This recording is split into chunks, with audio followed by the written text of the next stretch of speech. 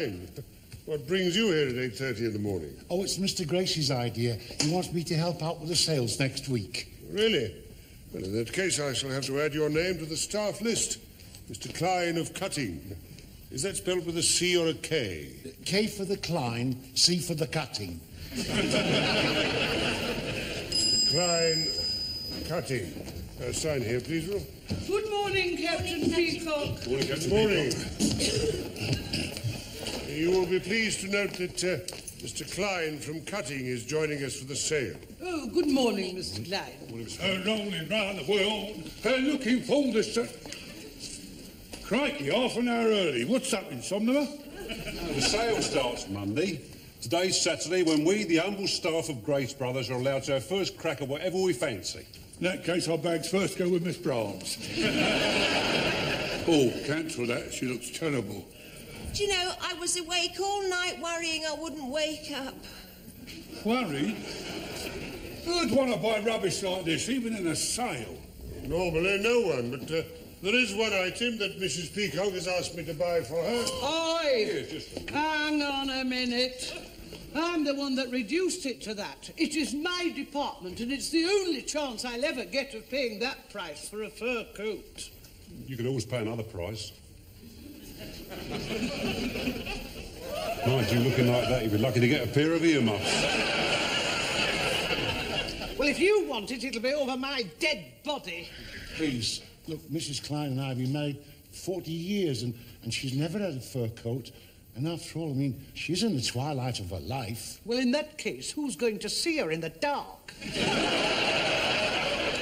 Nobody asked my opinion. As a member of the staff, I'm just as entitled to buy it as you are. If you can afford it.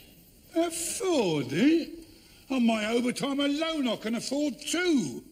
But as my wife quite rightly says, they're dead common. Mind you, look all right on Mrs. Slocum. That's the trouble nowadays. All the wrong people have the money. Well, never mind. Now, look, as we all seem to want the same thing, perhaps we should draw straws for it. We haven't got any straws, and the canteen doesn't open till 10:30. Apart from which, Mr. Humphries isn't here, and we should give him a chance. Well, of course he's not here. He hasn't got a wife or a girlfriend, so he's not in for it.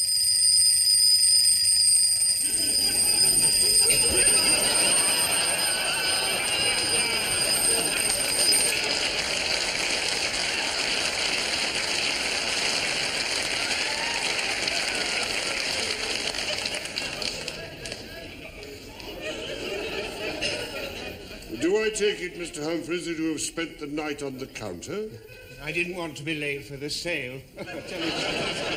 I didn't want to wake up. I was having such a lovely dream. Oh, what was it? Well, I dreamt that England were playing Wales at rugby, and I was about to hurl myself into the middle of the scrum.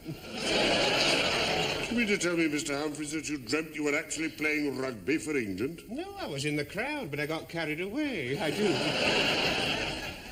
Have you come for that coat? As a matter of fact, I have.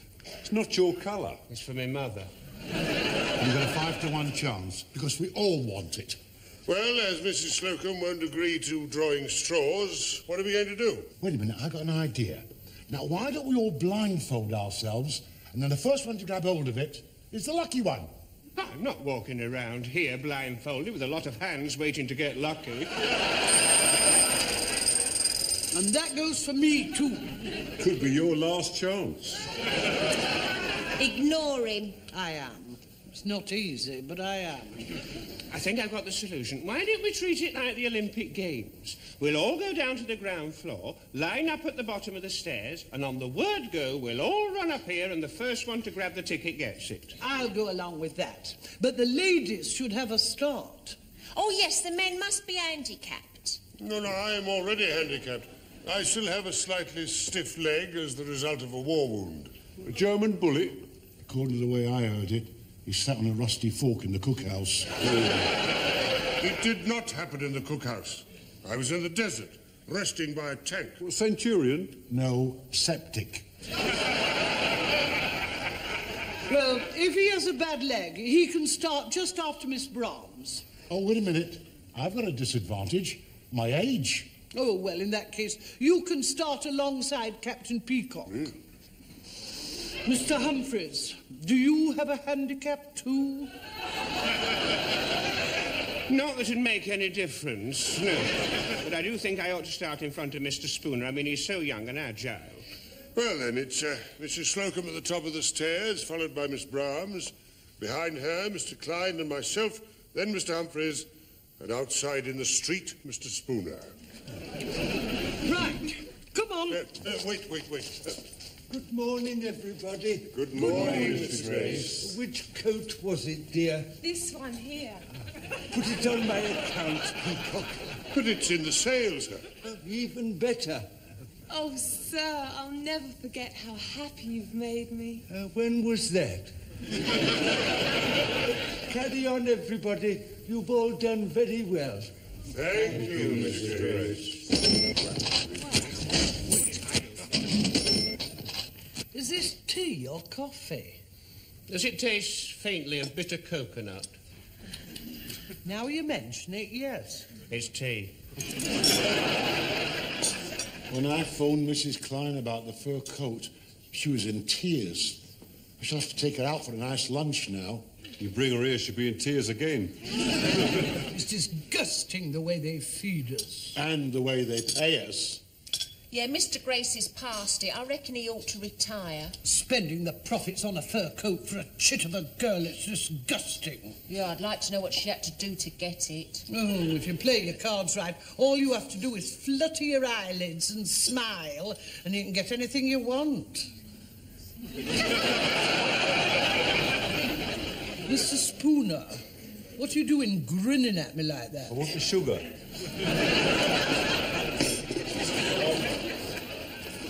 Oh, sorry to trouble you during your break, but I've been asked to nominate a candidate for the Grace Brothers Salesperson of the Year competition. Based on sales figures for the past 6 months, I have, of course, nominated Mr. Humphreys. Oh, well done, Mr. Humphreys. I think a round of applause is in order, don't you? Come on. May I thank you for your touching reception? I'm completely underwhelmed. Is there a prize? Oh, well, if he wins against the other departments, his name is engraved on the solid silver challenge cup.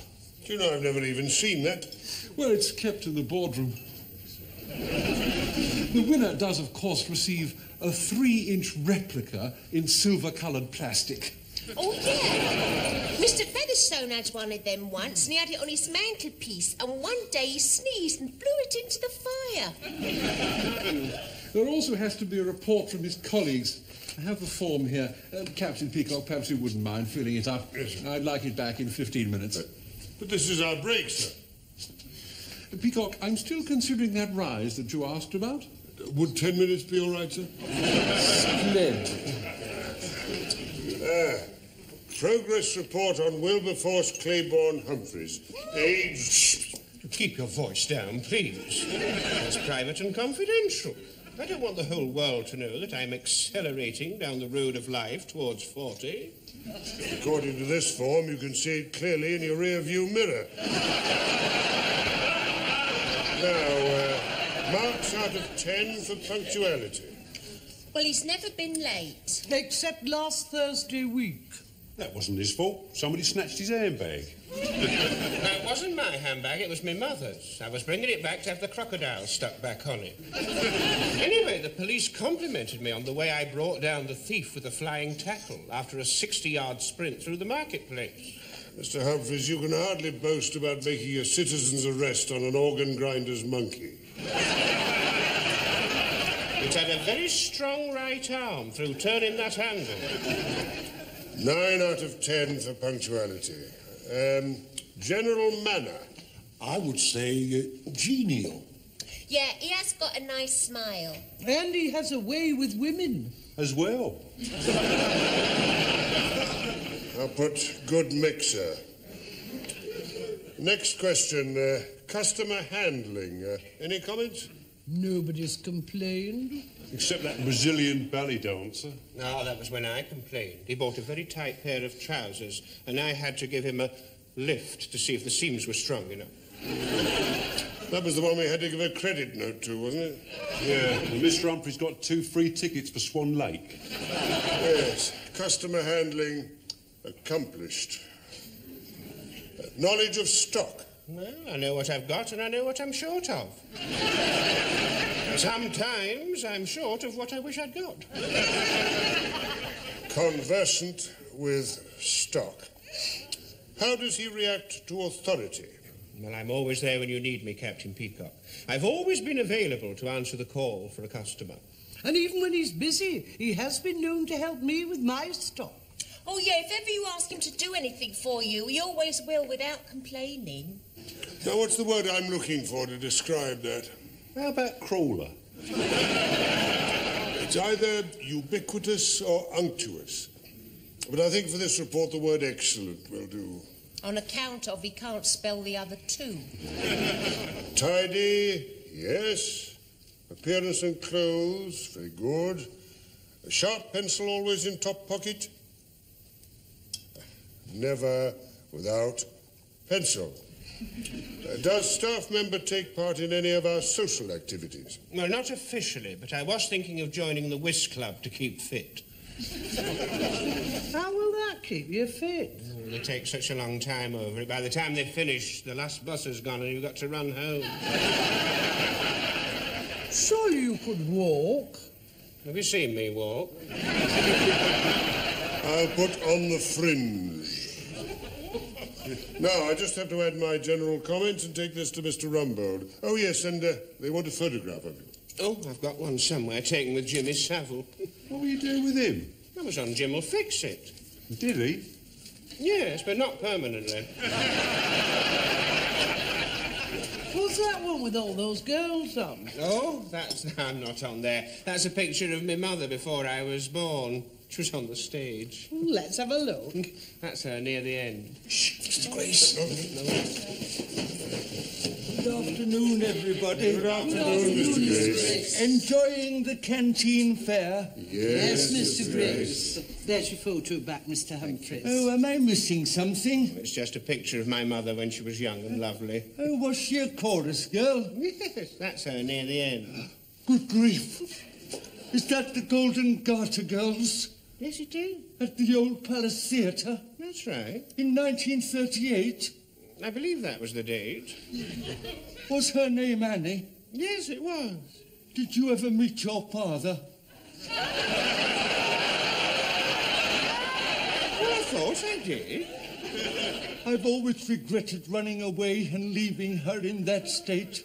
She was a lively little thing, but I was bent on becoming the world's champion racing driver.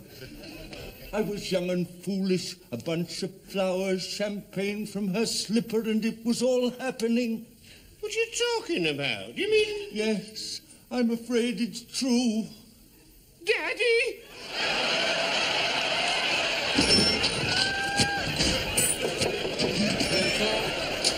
Send for me, Mr. Rumbold. Oh, I hope that isn't the way the message was conveyed. No, I asked Captain Peacock to request you to come and see me in your own good time. Well, sit down, sit down. No, not there. Have mine. It's got arms. So it has. Oh, and it's warm.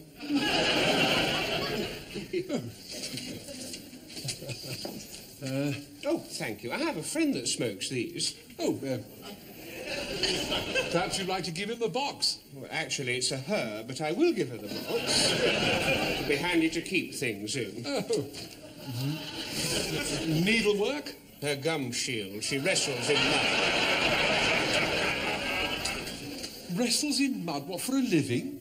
Well, it is now, but when we started, it was just for fun. Well, you certainly see life from every angle. Well, she does. Old Mr. Grace is naturally overjoyed that he has found himself an heir, and so am I. Of course, it's only a matter of time before you're in that big chair up there. And when you are, I hope you'll remember who it was who made you welcome down here. Oh, I will. And if you want to know what's going on, I always keep my ear to the ground. Really? You must cover a lot of territory.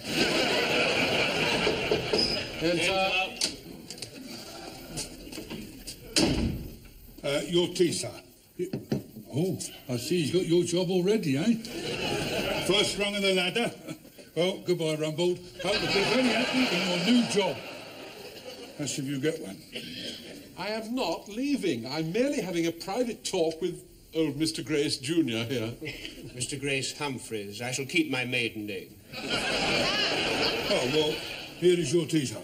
Oh, excuse me. I expect you would prefer the extra strong executive type tea.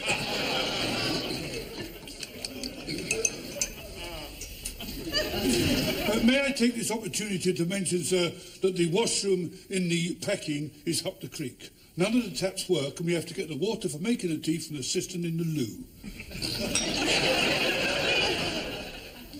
Thank you, Mr. Harmon. You may leave us now. Have I your permission to leave, Mr. Grace Humphreys? Oh, Mr. Rumbold's still in charge. Thank you, sir. Get out. See the way he treats the lower hoarders? If you do have industrial action on your hands, he'll be to blame. He'll be the cause.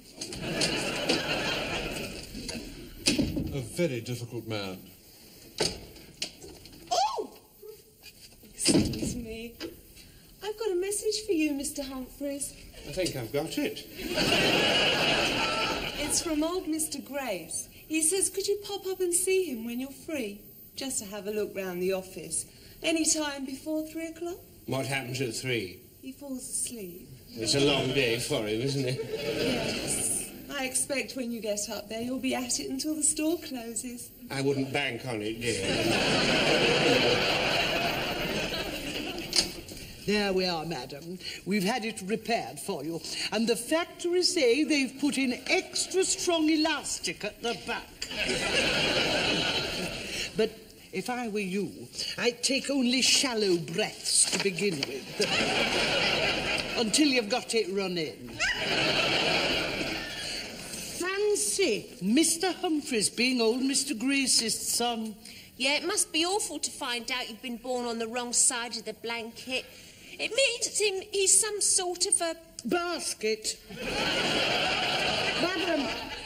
Thank you. Miss Brahms, Mr. Humphreys has already told us that his mother was married when he arrived. Yeah, well, I bet she was the only one in the maternity ward wearing a wedding dress. He's a very charming man. All he needs is a good woman behind him. Mrs. Slocum, you're not considering... Well, he and I get on very well together, so you watch your step, my girl. Because I, too, might be sitting in that big chair up there. Well, if you do, it won't leave much room for him. Get all those sweaters out of that drawer, shake them out, fold them up and put them back.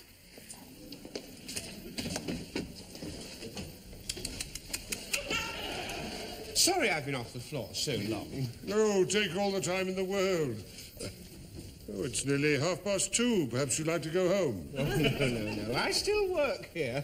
Besides, I've got a call coming through from my mother.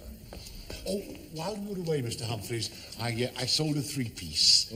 And I put it down to you because I know that if you had been here, you'd have got there first. Oh, I couldn't possibly take your commission. Oh, please, I insist. After all, you're an old friend. Oh, I feel like royalty. Men's wear. Your Majesty? Hello? Hello, Mother. It's Wilberforce. Wilberforce, dear. Yes, I've got some news for you. No, now, everything's all right. Will you listen? Yes, I've got a surprise for you. But I can't tell you over the phone, so you'll have to get yourself here. Yes. Get a taxi. No, it won't cost me anything. It's being paid for by a very kind old gentleman who you've met before. No, it's not that vicar, dear. I haven't seen him for years. No, love, it won't be in the evening papers. No, just get... Bye. Do I understand that we're to have the pleasure of meeting your dear mother? Yes, she's on her way. Oh, Roberts. I have just come from the boardroom. Mr. Grace sends his compliments. It appears that a member of the staff informed him that you hope to buy this into sale. Had he known the fact at the time, he would have insisted that Mr. Grace Humphreys had it. Therefore, he is giving his secretary next Wednesday off in lieu. And there is the coat with his compliments. Who told him? Someone I hope you will reward handsomely in the near future. You lucky devil. How nice for your dear mother. I hope it's her colour. I'm not worried about the colour. I'm just wondering if it's going to be warm enough for her in the ambulance when she finds out that that young man bent on being a racing driver is now just old and bent.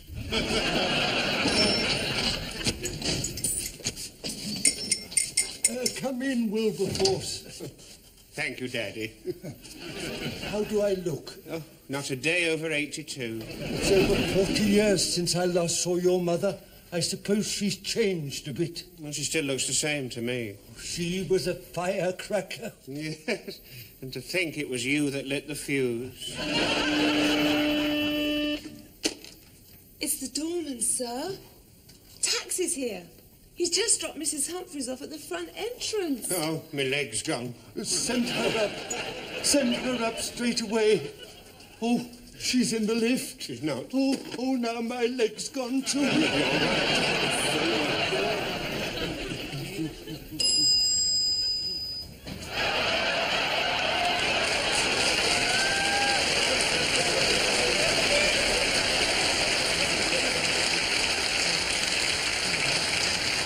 Are you being served, madam?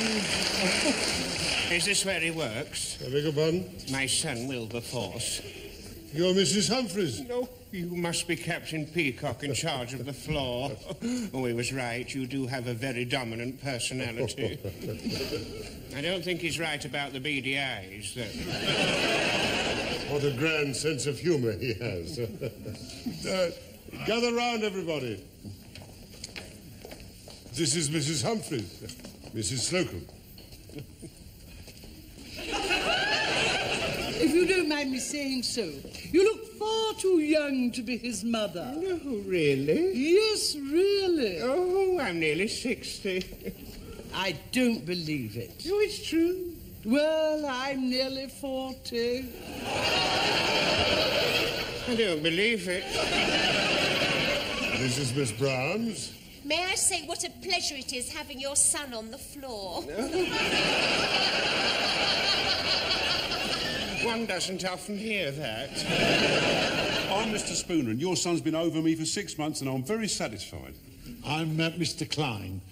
Your son's been under me all morning, and I'm very satisfied. So many people to please. I don't know how he manages it. This is his place over here, Mrs. Humphreys. There we are, over there. Oh, if I can say so, Captain Peacock, I don't know how he has the time. This way a little bit. Oh, yes. Now, that is where he stands. Oh. And this is his very own tape measure. Oh, I say. It's a bit frayed at the end, isn't it? Well, it's just about due for a 3,000 inside leg service. I believe you're expected up in the boardroom, Mrs. Humphreys. Yes, I just wanted to get the atmosphere of his environment. This is the actual piece of chalk he used to shorten the sleeves on a 38 long fitting. It's not. It's all too much. And if you can stand the strain, there's a half-eaten pastry here saving for his coffee break. Oh. You can still see the teeth marks. Yes, that naughty boy still hasn't been to the dentist. Oh, well, this is the Yankee he puts in his cuff. Oh. Now, that's what happened to my 4711. Oh, there's an empty lift, Mrs. Humphreys. Perhaps you'd like to go up now. They've got a surprise for you. Oh, I say. What is it? Oh, it's a secret. It happened a long time ago, and it's to do with your son. That probation officer with the pink pork pie hat's not up there. It's nothing like that, Mrs. Humphreys. Well, it's been very nice to have met you all. The pleasure is all ours. Allow me to escort you to the lift. Oh, such manners. You know, when one gets to know you, you're not a toffee-nosed git at all.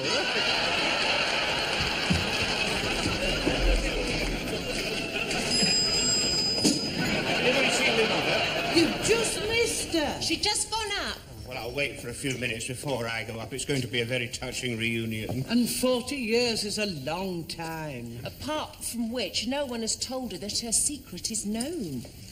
I wonder how she'll take it. So do I. Come in, Mrs. Humphreys. Your son's just gone downstairs, but he'll be back in a minute. Come in, come in. You must be Mr. Grace. And you must be little Annie. Thank you. Can you forgive me for what I did to you? Well, I've only just arrived. What did you do? Leaving you like that when you needed me, when you both needed me all those years ago. I don't know what you're talking about. I've never met you before in my life. Do you remember a youngish man who came to the show, drank champagne out of your slipper and dined you at Romano's? No, I remember an oldish man who bought me a Wellington boot full of milk stout and took me out for a fish supper. That was me in those days, just like that was you. That's not me. I never danced with feathers. That's me with the balloons and the big hat. That one you're pointing to, that's Annie Granger, the girl that couldn't say no. Every man's leavings. Oh, you should have seen the rubbish that used to come and see her. You mean I'm not the father of your child? Well, let me put it this way. Were you ever a milk roundsman that got kicked in the head by his horse and had to lie down in somebody's front parlour? No. Did you ever drop by parachute in a backyard in Runcorn late one Friday night? No. Were you ever caught in the tunnel of love in Weston-super-Mare during the power failure? No. In that case, I can safely say that my son is no relation to you whatsoever. What a relief. Oh, get me Captain Peacock. Men's wear up. It's for you, Captain Peacock. It's his daddy. Yes, sir. What? I see. An unfortunate mistake, sir, yeah. Huh? Oh, you're relieved. Yes. So am I. What's happening? Come on, tell us. In a nutshell, Mr. Humphreys, Mr. Grace is not your father. Mr. Grace is not my father. Well, what does that make me?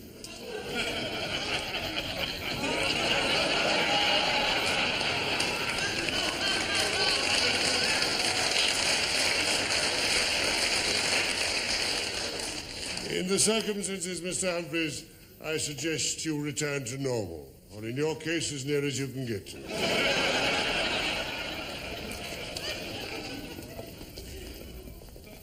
Goodbye, sweet smell of success.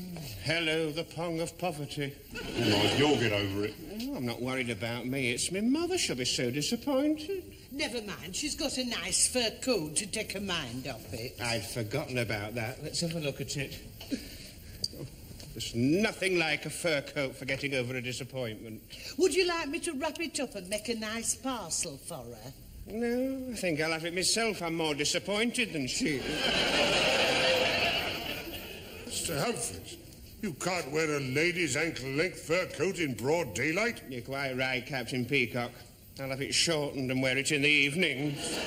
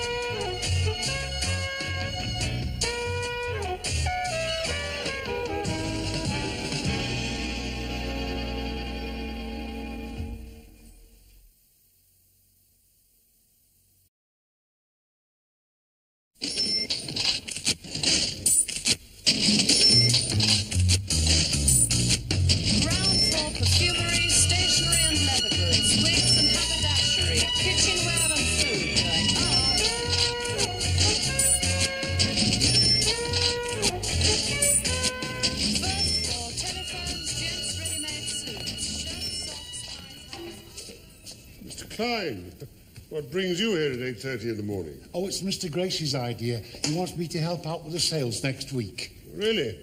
Well, in that case, I shall have to add your name to the staff list. Mr. Klein of Cutting. Is that spelled with a C or a K?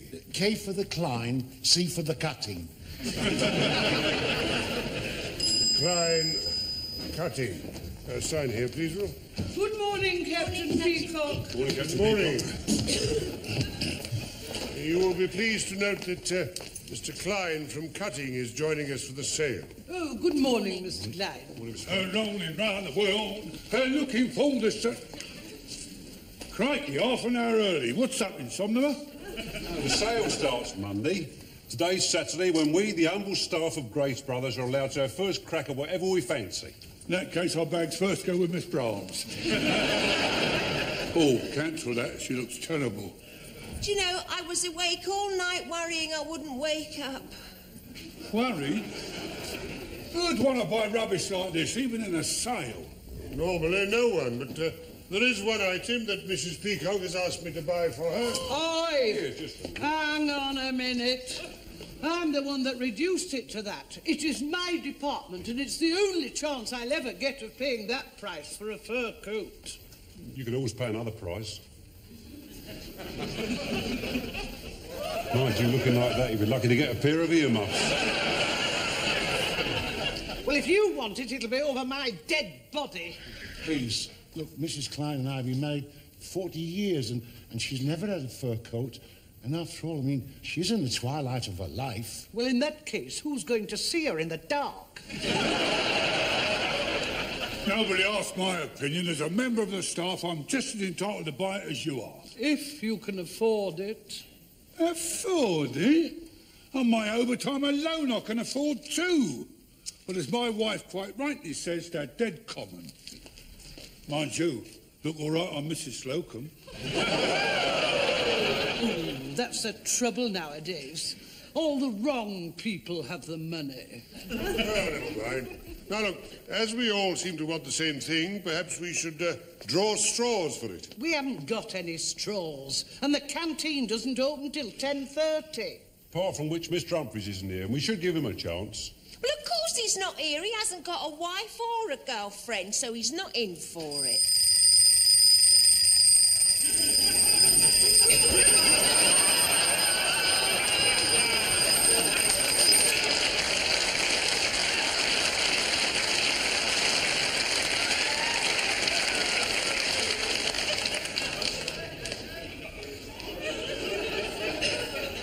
Do I take it, Mr. Humphries, that you have spent the night on the counter? I didn't want to be late for the sale. I didn't want to wake up. I was having such a lovely dream. Oh, what was it? Well, I dreamt that England were playing Wales at rugby, and I was about to hurl myself into the middle of the scrum. You mean to tell me, Mr. Humphries, that you dreamt you were actually playing rugby for England? No, I was in the crowd, but I got carried away. I do. Have you come for that coat? As a matter of fact, I have. It's not your colour. It's for my mother. You've got a 5 to 1 chance, because we all want it. Well, as Mrs. Slocum won't agree to drawing straws, what are we going to do? Wait a minute, I've got an idea. Now, why don't we all blindfold ourselves, and then the first one to grab hold of it is the lucky one? I'm not walking around here blindfolded with a lot of hands waiting to get lucky.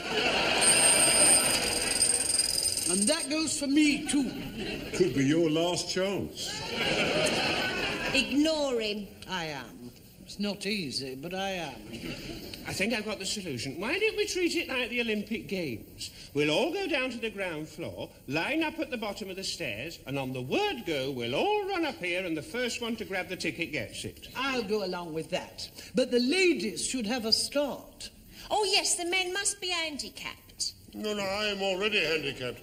I still have a slightly stiff leg as the result of a war wound. A German bullet?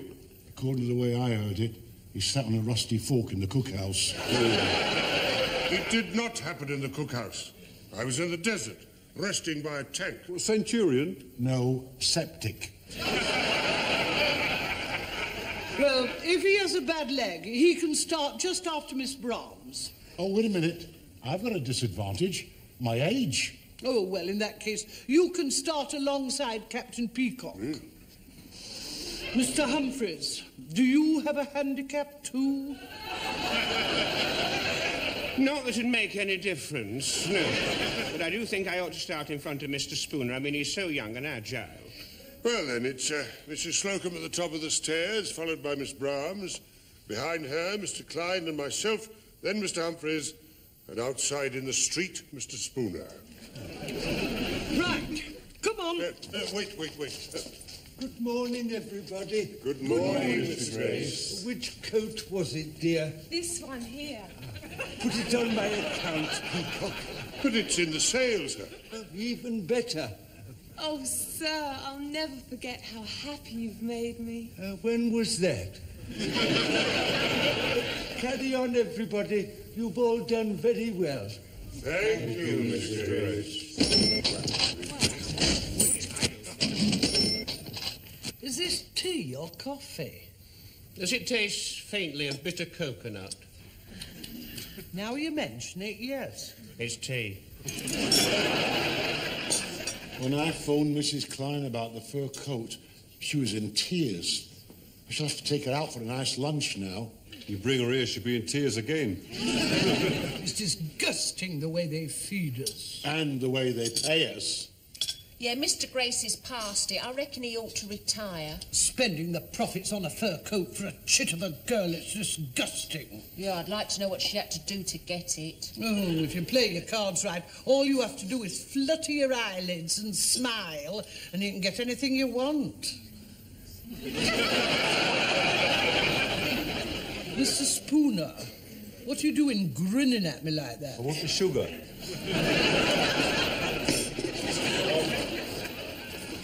Oh, sorry to trouble you during your break, but I've been asked to nominate a candidate for the Grace Brothers Salesperson of the Year competition. Based on sales figures for the past 6 months, I have, of course, nominated Mr. Humphreys. Oh, well done, Mr. Humphreys. I think a round of applause is in order, don't you? Come on. May I thank you for your touching reception? I'm completely underwhelmed. Is there a prize? Oh, well, if he wins against the other departments, his name is engraved on the solid silver challenge cup. Do you know, I've never even seen that. Well, it's kept in the boardroom. The winner does, of course, receive a 3-inch replica in silver-coloured plastic. Oh, yeah. Mr. Featherstone had one of them once, and he had it on his mantelpiece, and one day he sneezed and blew it into the fire. There also has to be a report from his colleagues. I have the form here. Captain Peacock, perhaps you wouldn't mind filling it up. Yes, sir. I'd like it back in 15 minutes. But this is our break, sir. Peacock, I'm still considering that rise that you asked about. Would 10 minutes be all right, sir? Splendid. Progress report on Wilberforce Claiborne Humphreys. Age... Keep your voice down, please. It's private and confidential. I don't want the whole world to know that I'm accelerating down the road of life towards 40. According to this form, you can see it clearly in your rear